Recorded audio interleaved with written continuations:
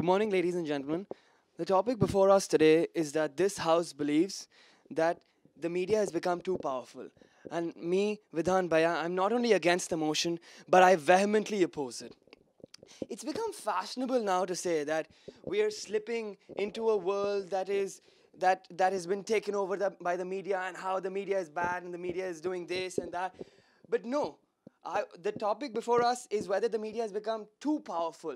I agree that the media is powerful, but I will explain to you in three main reasons how the media has not become too powerful. Firstly, the media uplifts society. It talks about issues that everybody wants to talk about, but is not able to talk about because they are afraid of the consequences, and only the media is powerful enough to handle those consequences. So media is just speaking about whatever everybody wants to talk about, and it's only uplifting and bringing people's opinions and voices to light. And that is why the media is a crucial linchpin to the concept of democracy as a whole.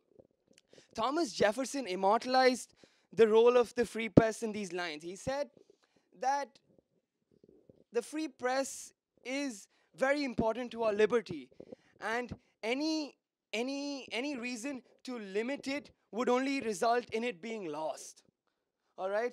Secondly, it is the media's duty to act as watchdogs to ensure that governments, companies, and people can be held responsible for their actions. Thus, the media has a very powerful role to play in society. Okay, so without the media, cases such as the disproportionate assets case, jailing India, one of India's most powerful industrialists, and or the 2009 leak of the expenses of the MPs in the UK Parliament would never have been brought about. And any further regulation in the name of controlling potential defamation in these cases would have resulted in these cases not coming to light. And thus, all of these treacherous acts would go about as normal, and they would go around unchecked. Thirdly, the people are not stupid, okay? People are able to realize the difference between what is the artistic use of language to make text interesting and what is hard facts presented within the news article.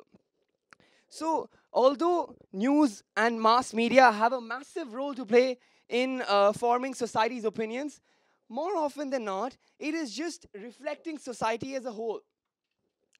So, ladies and gentlemen, in the 17th and 18th century, the concept of free press originated in England and France.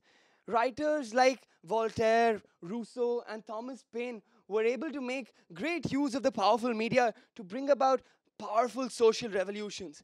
Just why would we want to restrict such change? Ladies and gentlemen, media is the fourth pillar of democracy. It cannot be anything less than powerful. Thank you.